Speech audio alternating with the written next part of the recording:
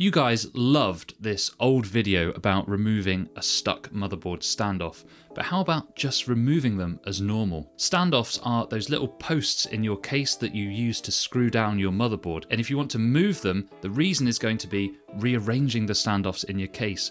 Different motherboards have different holes in them, different hole patterns, and you need to make sure that they all line up properly, else you could either have too many standoffs in your case or not enough standoffs for screwing the motherboard down. This can in some cases cause short circuits in the motherboard if a standoff is touching on the back of the motherboard where it shouldn't be. So if you've got standoffs in the case and they're touching the back of the motherboard and that part of the motherboard doesn't have a hole in it, that could easily cause problems. So that's why we're doing it. But what about how? We've got two methods. Method one is the proper way with the least chance of damage to your case. This is using a standoff adapter.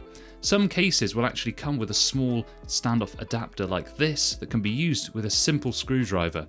To remove a standoff, simply place the adapter over the top and then unscrew using a screwdriver.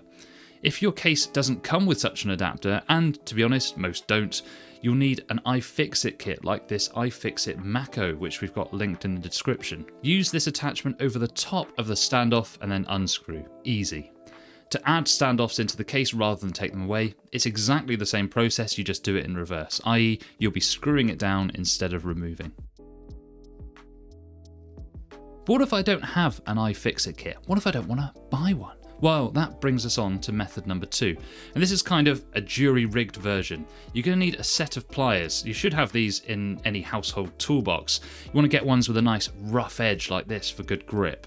You can either grab the standoff from the side and then twist to the left, or you can grab from the top and twist to the left.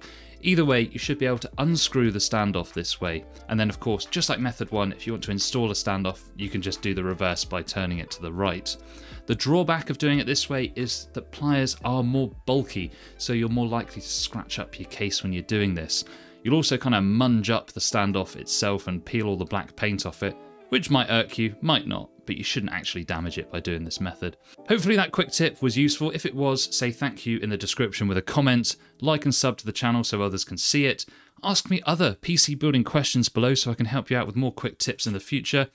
If it wasn't helpful, tell me I'm a piece of dirt in the comments, but keep it PG.